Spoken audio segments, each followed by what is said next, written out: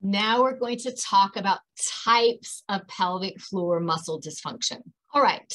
Well, so first you could have healthy pelvic floor muscles. And if you're here and you have healthy pelvic floor muscles and none of those symptoms, that is fantastic. And there's going to be plenty of things for you to do in this challenge. The exercises every day are great. And learning about all of this information will be helpful to prevent pelvic floor muscle dysfunction. But most pelvic floor muscle dysfunction will fall under these categories, okay? So we have overactive pelvic floor muscles. That's basically, if you remember, in that contraction and the relaxation where the muscles are not relaxed. We have underactive, we have a mixture, and then we also have uncoordinated pelvic floor muscles. So I like to use an analogy of your arm. Okay, so let's talk about first off overactive pelvic floor muscles. So you have a bicep muscle here, right? Attaches here to here.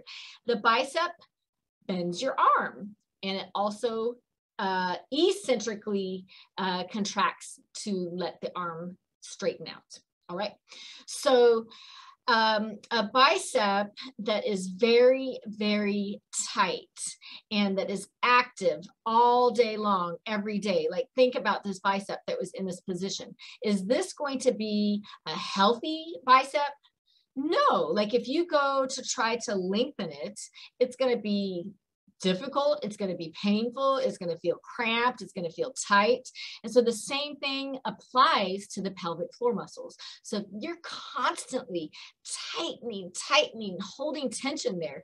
Those pelvic floor muscles, there's different terms for it, but what we're using is the term overactive pelvic floor muscles. And so these are muscles that are tense, and usually they are not strong. So it is really a myth that tight muscles are strong muscles, because would this bicep muscle be strong if you were holding it like this all day, every day, and then you wanted to go lift a big stack of wood or something heavy? Would you be able to lengthen it? Would you be able to activate it? Would it be strong? No, it wouldn't.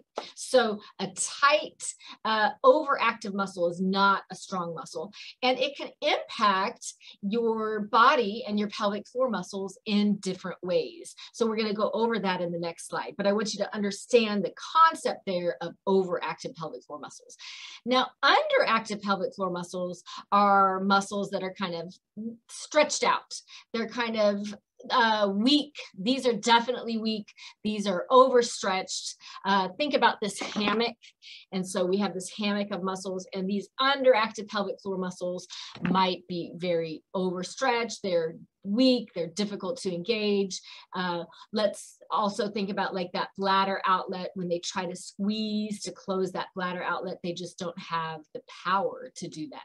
So that's underactive. We have a mixture.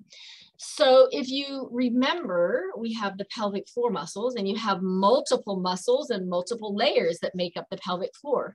And just because you have dysfunction in one set of muscles doesn't mean you're automatically going to have dysfunction in the other set or the same type of dysfunction. So an example I like to use is, let's say somebody is leaking urine. Okay, so this is the urethra outlet there. That's where urine exits. And let's say they're not having any other symptoms, no pain with sex, they're not having any problems with pooping, they're pooping every day, no pain, and they're doing exercises, they're squeezing, but they're only working the back part of the pelvic floor muscles. So great, they're working their anus, they're working these back muscles, but they're not working the muscles that are around the urethra.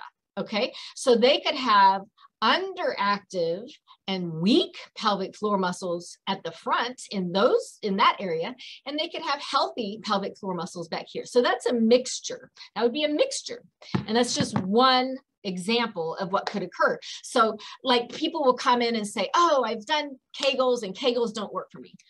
Well, what were you doing? So number one, what muscles were you actually working? And then number two, how were you working them? Were you training them the way that we want you to train them and the way they need to be trained? Were you teaching them? And so we're going to go through this in the challenge, but that's one example of people that, you know, I've heard that probably hundreds of times, like Kegels don't work for me. Well, let's back up and start at the beginning.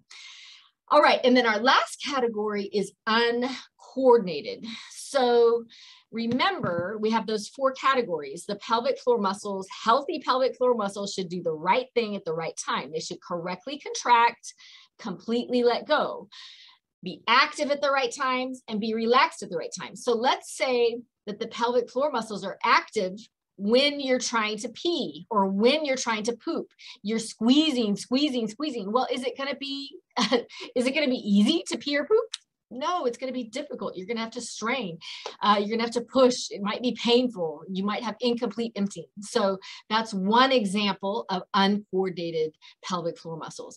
Another example might be you have a good contraction here around the anus. So let's say you have a good squeeze, but when you go to cough or sneeze, you're always farting.